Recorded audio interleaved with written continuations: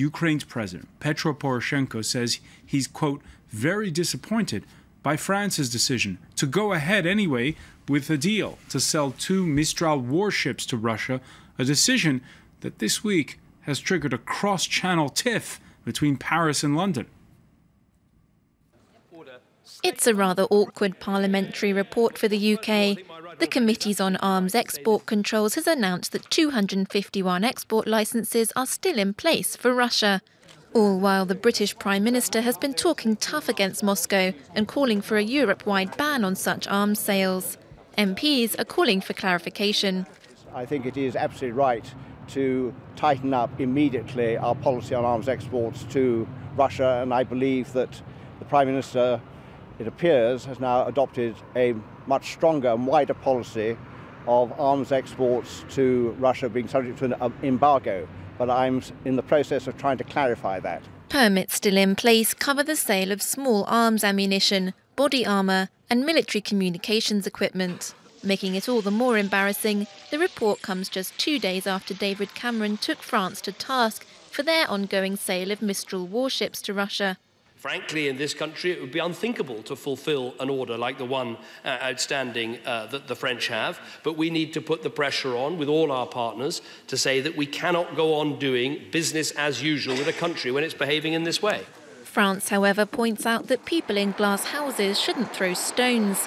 Foreign Minister Laurent Fabius has criticised London for remaining a haven for Russian oligarchs. Meanwhile, David Cameron insists no embargoes have been breached, but says he'll review all of the arms deals.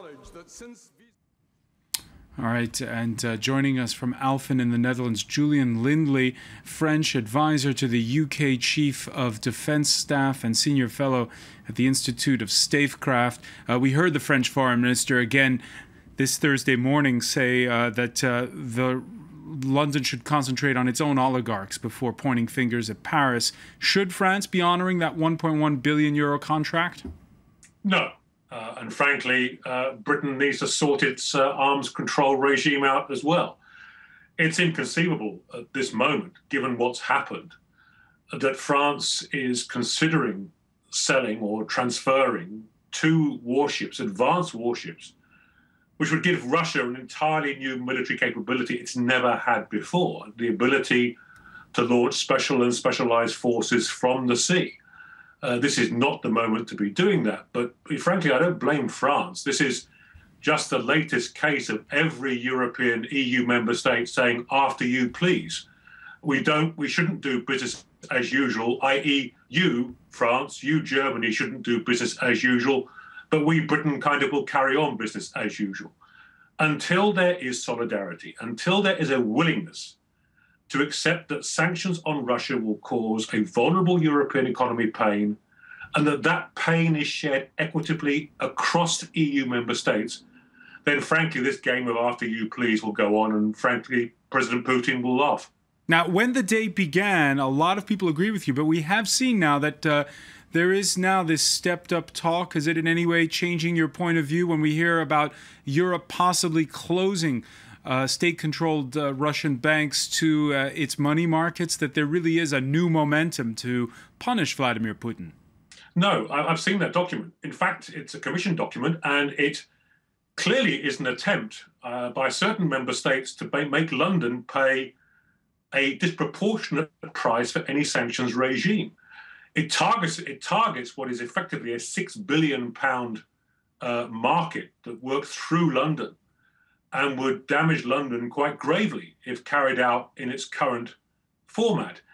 It's another case of people trying to avoid the fundamental realities of how do we sanction Russia without hurting our vulnerable economies too much and share the pain.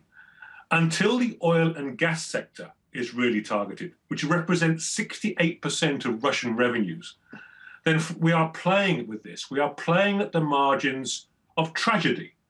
And with 40,000 Russian troops on the border, with President Poroshenko ordering a full mobilization today, which has not been reported, I fear we are moving into an August crisis. And as ever, we, the EU, are sleepwalking into it. An August crisis? Are you suggesting that the events of exactly 100 years ago could repeat themselves? A major European war? Well, certainly I can't predict that a major war would take place, but given the mobilization in Ukraine, given the uncertainty and instability in eastern Ukraine, given the location of Russian troops moving up in the last 12 hours in small groups to the Russian border, given that in the past, look at Georgia in 2008, Russia has tended to act while the rest of Europe slumbers. One cannot rule out President Putin, who said that we need to resolve this crisis, that he would resolve this crisis in a very aggressive way, in a very Russian way, dare I say. I hope it doesn't happen. I have no inside knowledge on this, and I desperately hope we can get some peace talks moving that can find a settlement that's acceptable to all the parties to the conflict. But right now, we're in a dangerous vacuum where people are talking too much and doing too little. Talking too much, doing too little.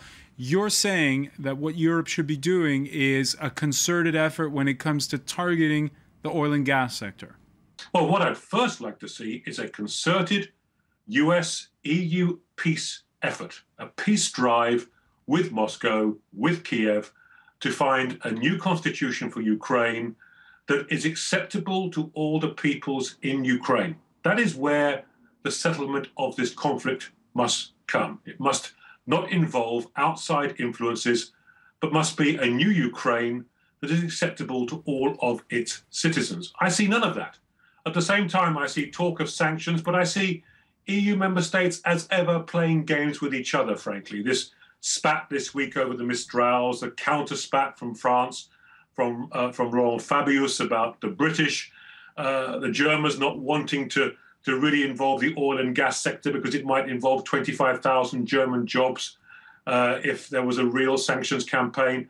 As I've said, until we Europeans, in solidarity, A, come up with a way of pushing the peace process forward, and B, hold a series of sanctions which are credible in terms of the impact that they would have on Moscow, and that Moscow believes them to be credible, then this dangerous vacuum, this dangerous summer vacuum will continue. Julian Lindley French, many thanks for joining us from Alphen in the Netherlands. It's, of course, a situation we'll continue to monitor. Many thanks for being with us. It's a very